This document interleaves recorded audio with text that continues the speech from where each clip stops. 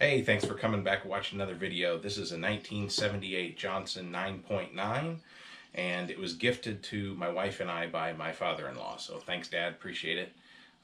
We are going to be converting this motor to a remote control from a tiller, and we will be mounting this on the back of our pontoon boat as an auxiliary motor should something happen to our main motor. So I'm going to take you through that process. It might be a couple of videos long to get this running, to get it through mounting, to hooking up all the controls and such. This motor probably hasn't run in 15 to 20 years.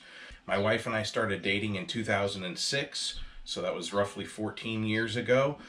To my knowledge, this never ran since then, and it could have been quite a few years prior to that, really, since it's been on the water. So stick around. First order of business is to make sure that this motor is running and in good condition. Here she is under the hood, and you can see she's in really good shape.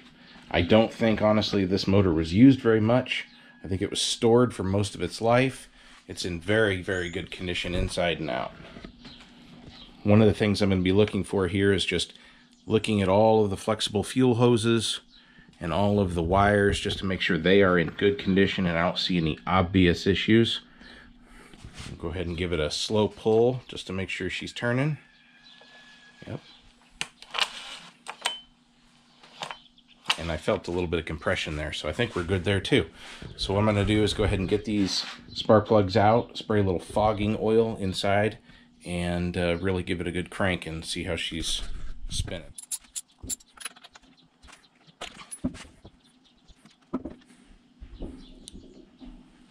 That plug looks brand new. I don't even know if that's been fired before.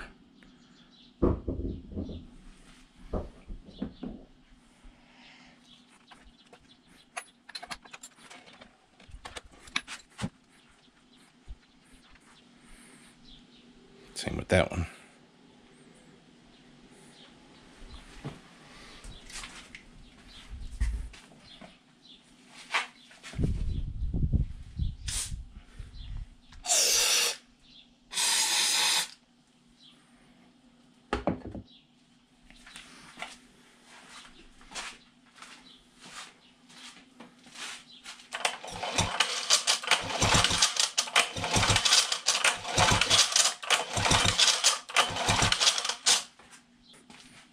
May as well check for spark while we're at it.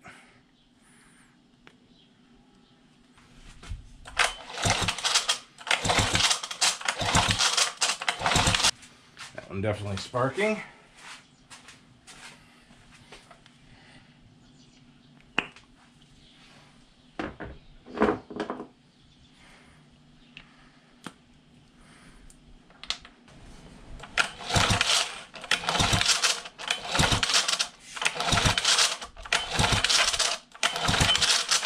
Definitely saw a spark on that too.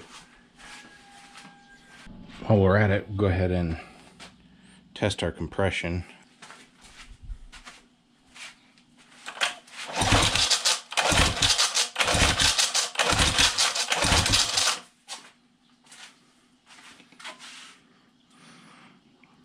Maybe 105 psi on that top cylinder.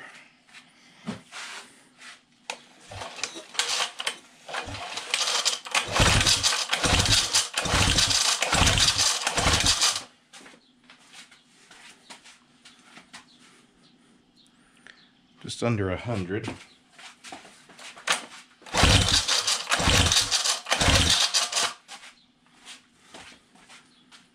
We got right at 100, so we're good. Both cylinders. Go ahead and put her back together.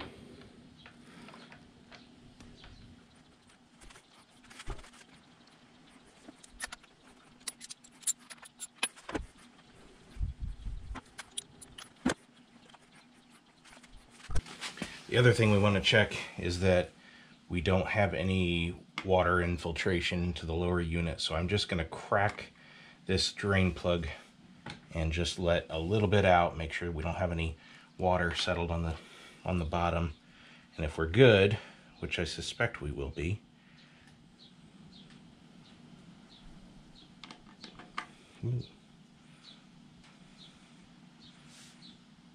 yep, there's a little bit of gunk in it. So before we run this motor on the actual water, we're going to do a lower unit gear change, gear oil change rather, so that we are assured we have fresh, good oil in there. But that'll be good enough just to get it running.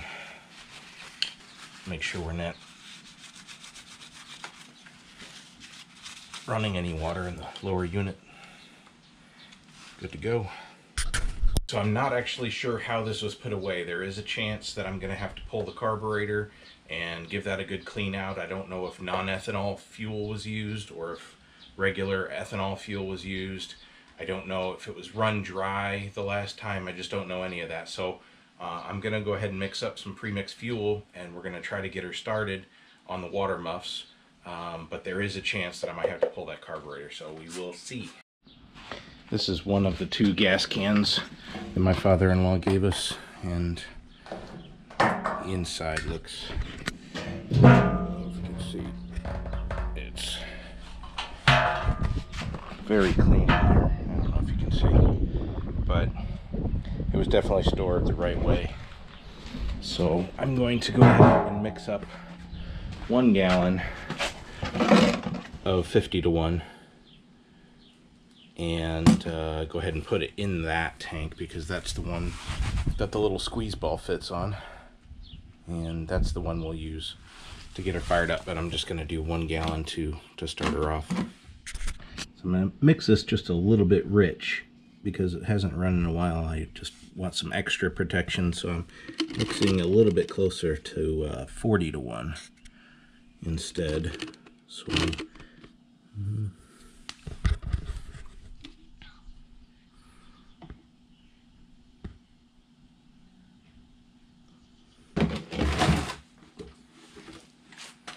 this is premium grade non-ethanol fuel.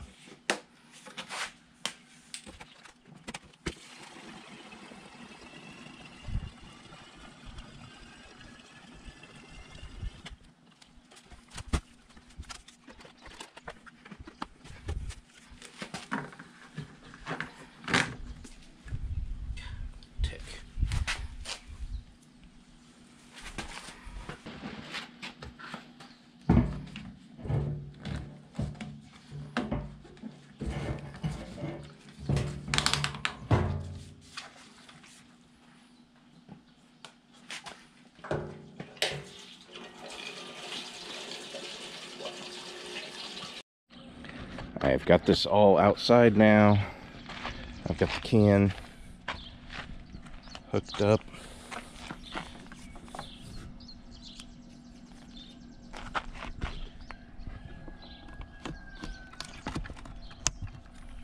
I'm gonna give the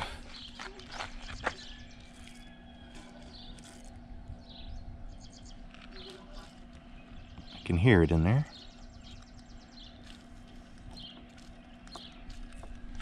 And she's firmed up. So I think that our float valve is in good shape.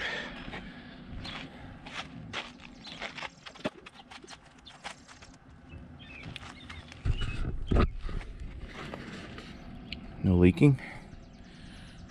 That's a good sign. Everything should be ready to go. I'll go hit the water. And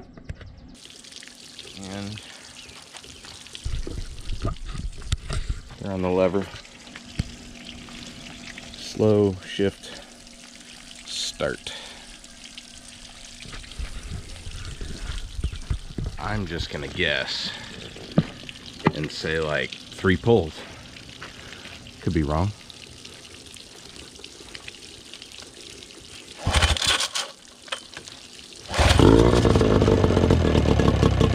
Two pulls.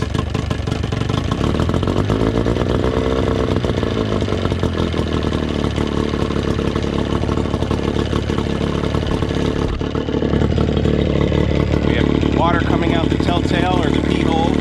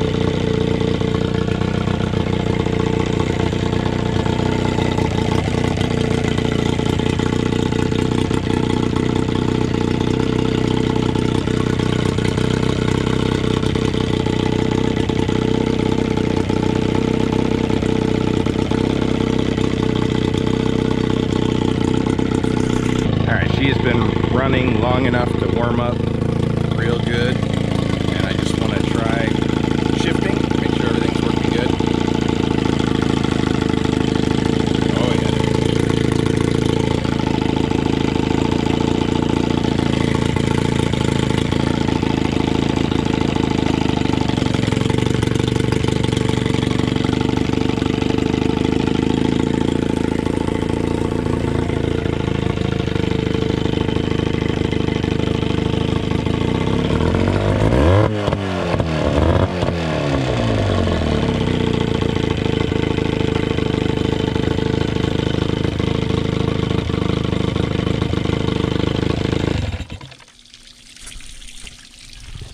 She's a runner.